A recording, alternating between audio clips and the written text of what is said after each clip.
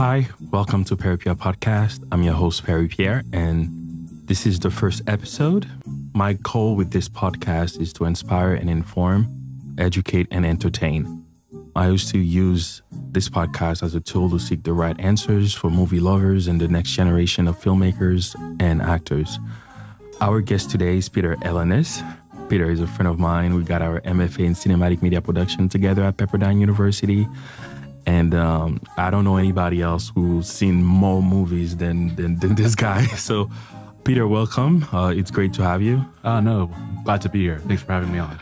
Today, we're going to talk about American movies in the 80s. Okay. So we're going to talk about Reaganite Cinema, new filmmakers that came out during that decade, or ones that continue to make waves, the Brad Pitt, and so on. So before I start, Peter, I know you've seen a lot of movies. But somehow your ultimate favorite, I'm talking about that one movie that you watch over and over again, is Back to the Future. Oh, yeah. So Back to the Future, which actually came out in the 80s as well, 1985 to be exact, was directed by Robert Zemeckis, who also directed Flight, one of my favorite movies. Oh, yeah. What is it about Back to the Future that makes you want to watch it over and over again? It's that nostalgia. I grew up watching that film. I mean, it's just such an amazing film.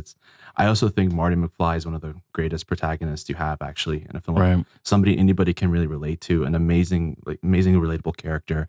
And you just want to go on this journey with them.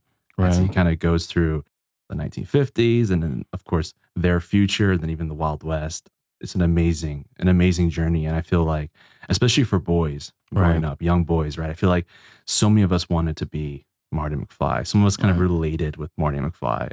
You know, like I said, it's one of those films I have the Blu-ray, I have the VHS, I have the DVD version, but I can literally, if it's on television, I will sit down and watch it constantly.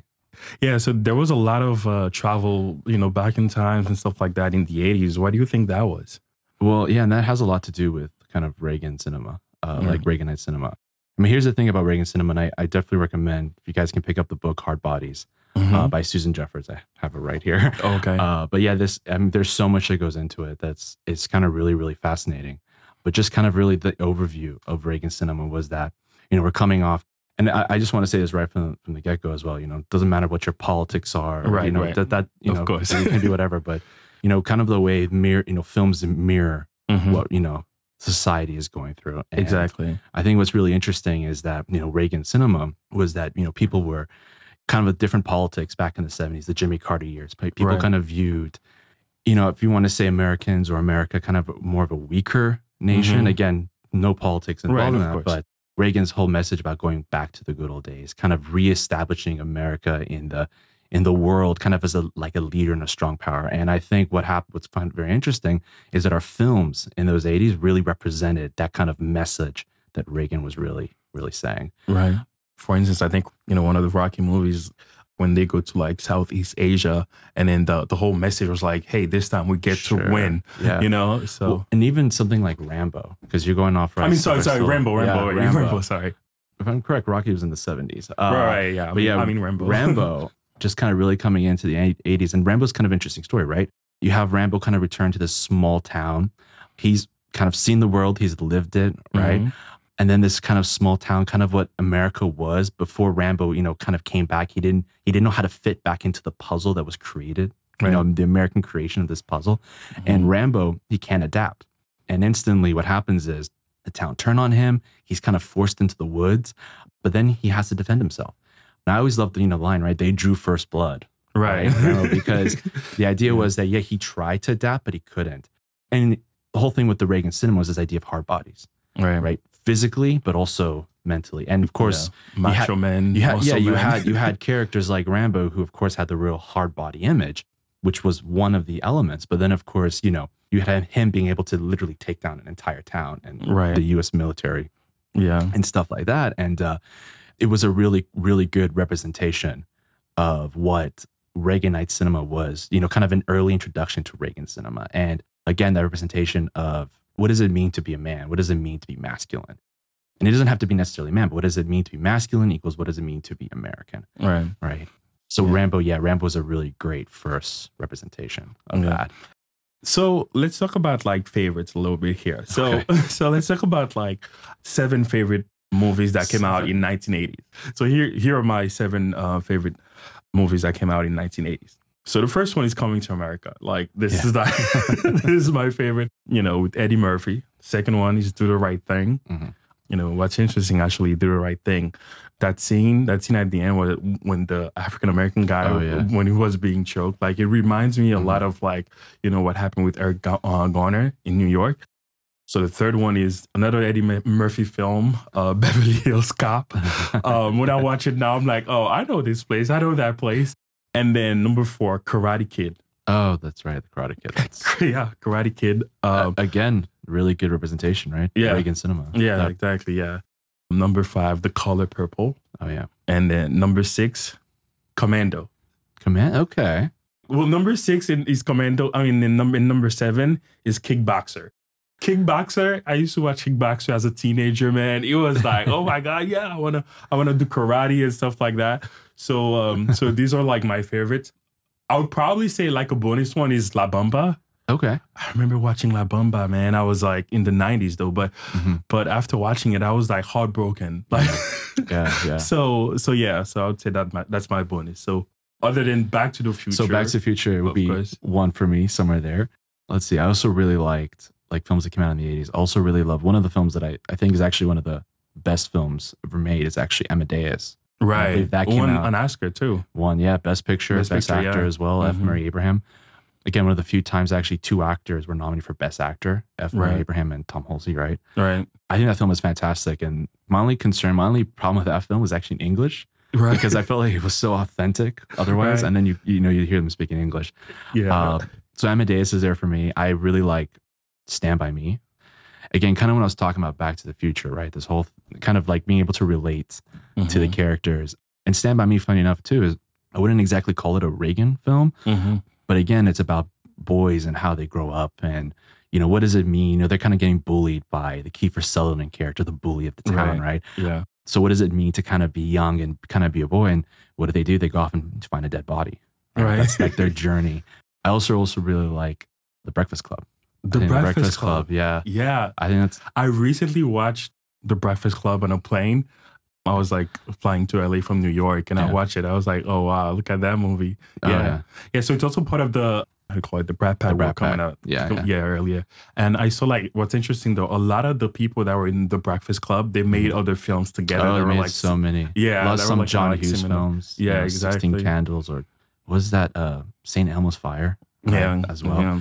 No, I really enjoyed The Breakfast Club. Other than that, I think Karate Kid is there somewhere for me too. I loved Karate Kid. I love The Terminator, a very Reagan film, obviously. No, right.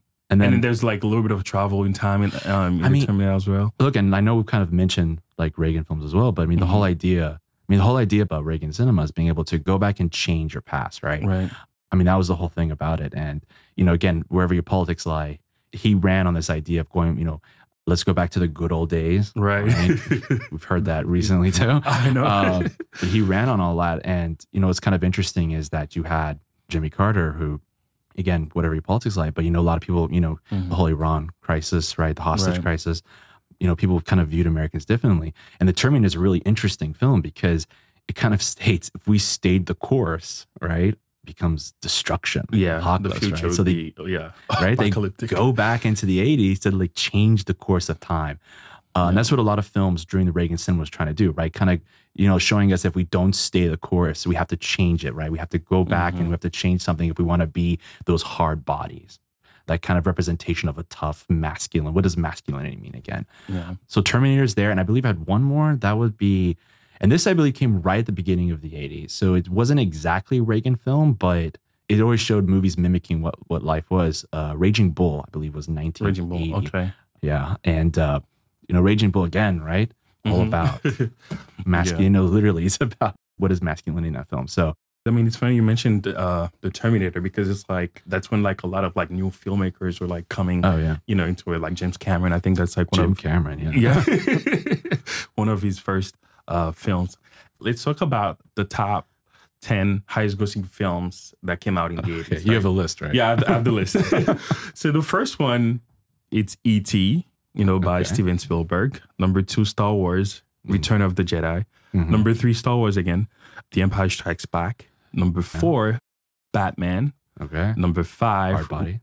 yeah, exactly. Raiders of the Lost Ark. Hard Body. Yeah. Exactly. Number 6, Ghostbusters. Number 7, Beverly Hills Cop. Number 8, your favorite, Back to the Future. Number 9, Indiana Jones and the Last Crusade. And then number 10, Indiana Jones and the Temple of Doom. What's interesting in that list, though, is like 4 of them were directed by Steven Spielberg.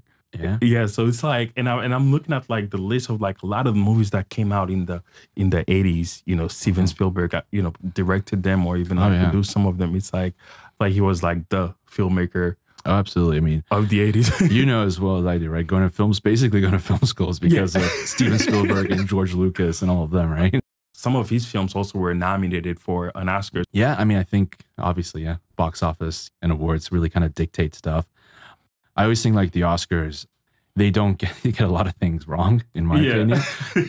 But like what I do think that they do sometimes is they do bring kind of light on films that, maybe no one would have seen. Like one that comes to mind, didn't get nominated for an Oscar, but was All Is Lost with Robert Redford. A lot of people went and watched that film because it was getting a lot of buzz. And I think stuff like that, or even like Awkwafina's new film coming out now, right? The Farewell. Yeah. It's getting a lot of buzz. But, maybe if it wasn't getting that kind of award buzz, maybe. Yeah, it's already getting a lot of buzz. Yeah. So now we can talk a little bit about the films that actually won Best Pictures in the 80s. You probably know like most of them. I always forget years. That's years. But remember we were sitting and we were like just rounding off films and I was saying, oh, that one for that and that one for that. But yeah. So Ordinary People won in 1981. Beating Raging Bull. Yeah, for 1980. Very interesting. Yeah. Would you have preferred Raging Bull? Yes. I love Raging Bull. I actually really liked Ordinary People. I think it was a fantastic film. And I thought it was really interesting I thought it was really interesting, what's his name? Timothy Hutton. He won supporting actor that year for Ordinary People when he was very clearly the star of the film. But okay, little category fraud there. And Donald Sutherland didn't get nominated. He was like the only one from the entire cast that didn't get nominated. Yeah, I think Ordinary People was a really, I really enjoyed that film. I thought good for Redford finally to get an Academy Award, but Raging Bull was bringing up also a lot of interesting questions. And I mean, like I said, is one of the films I think was really good. So I don't know if they were doing that in the 80s though, but sometimes it's like the studio, like just like they did with like Green Book and Mahershala Ali, like where they would have like someone who's probably playing the lead, but they would submit them as they've been doing that a lot. as the like the supporting because they I mean it's all a campaign. Right. The Oscars is all a campaign. They actually go out and campaign. I believe it was Monique when she won for Precious, right? She won supporting actress, right? But she went on stage and says, thanks for the Academy for recognizing someone who didn't go out and campaign. Yeah, right? there was a lot of controversies with that. I mean, they campaign a lot. They always put actors where they think they have the best chance. I think an interesting conversation for this year coming up would be Leonardo DiCaprio and Brad Pitt, right? For Once Upon a Time in Hollywood. I know. Right? Where are they gonna? They're gonna both go lead? Yeah, they should probably just split both go for it. I don't know. Well, I haven't seen the film yet, but I've heard this is an interesting conversation. Yeah. So let's continue on that. And then, which film that won in 1982? 1982 or for 1981. It was Chariots of Fire. Yeah. That was and then 1983, Gandhi. They took 10 years to make Gandhi. So they better win, right? A lot of people were upset that Gandhi won because I believe that was the years of E.T. as well, right?